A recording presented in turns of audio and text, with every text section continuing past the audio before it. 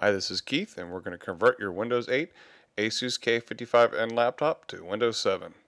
First you want to do is back up your Windows 8 just in case you ever wanted to reinstall it. Go to Troubleshooting and Advanced Options. There you'll have a menu.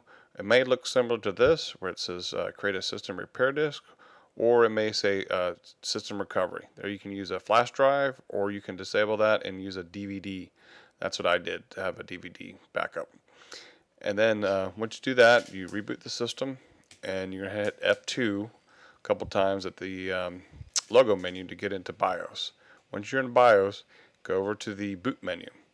There you want to enable Launch CSM, and you want to enable Launch PXE OpROM.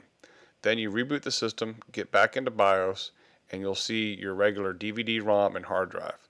You want your DVD as your first option, and then your hard drive, in this case it's a Hitachi, as your second option.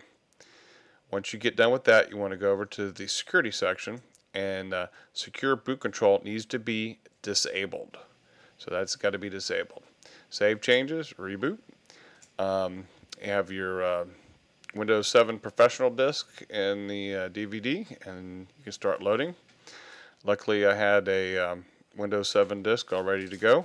You can go to Microsoft.com, and I believe you can download a copy of Windows 7 Professional, and then work it out with them when you reboot, and you just tell them you're downgrading. Once you start installing, you're going to come across this partition window. You're going to want to delete all these partitions and then create your Windows 7 partition to install.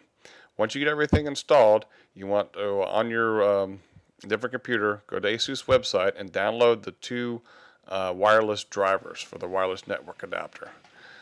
This is important to burn these to a DVD or CD-ROM, because at this point your laptop will have no USB drives working, no access to anything but the DVD. So once you get these burned in, you want to load them up, and this is a great way so that you can then go out on the internet and download whatever drivers you may need afterwards, because this will get everything kind of up and running for you. Once you get your laptop on the internet, then you want to go back to the Asus website and then get the AMD chipset. This is real important.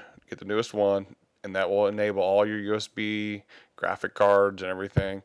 And then once you're done with that, go back and download all your utilities like your web camera and USB chargers.